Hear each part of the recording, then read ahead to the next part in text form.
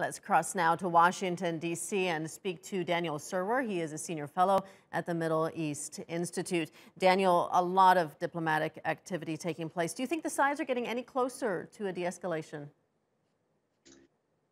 I don't think there's any clear sign that they're getting closer, but things haven't gotten worse either, and that has to be regarded as modest progress.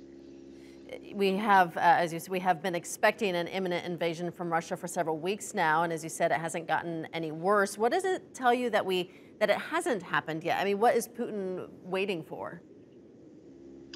Well, Putin has several objectives, one of which was to command the attention of the United States and the American president, and he's clearly achieved that objective.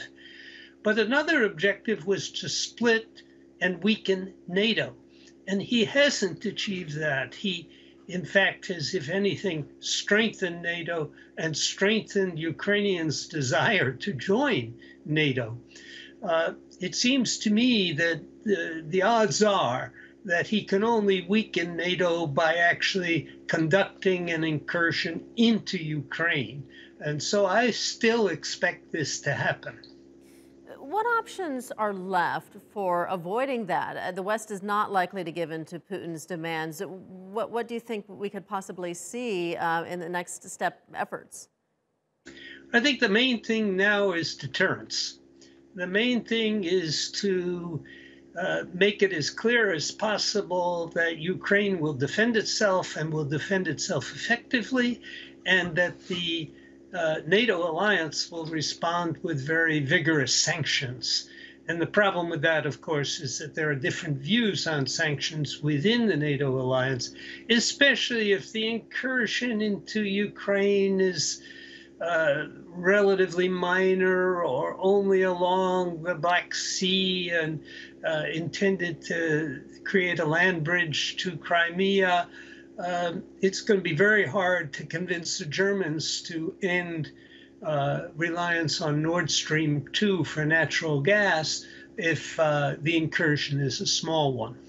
Yeah, and I know it's not possible to get inside Putin's head, but what might we likely see from him as far as that kind of incursion if he doesn't get what he wants from the West? Well, I think, he won't hesitate to sacrifice Russian soldiers in the cause of splitting NATO. He's made it very clear that he regards NATO as an enemy, even if NATO wants to regard Russia as not an enemy. He's been very clear about this, and my guess is that he can't retreat from this deployment without more than he's gotten so far and more than the arms control type of agreements that have been offered. He needs something on preventing Ukraine from joining NATO, and that's exactly what Washington and the rest of the alliance cannot give him. A very sticky situation for sure. Daniel Serwer in Washington, thank you.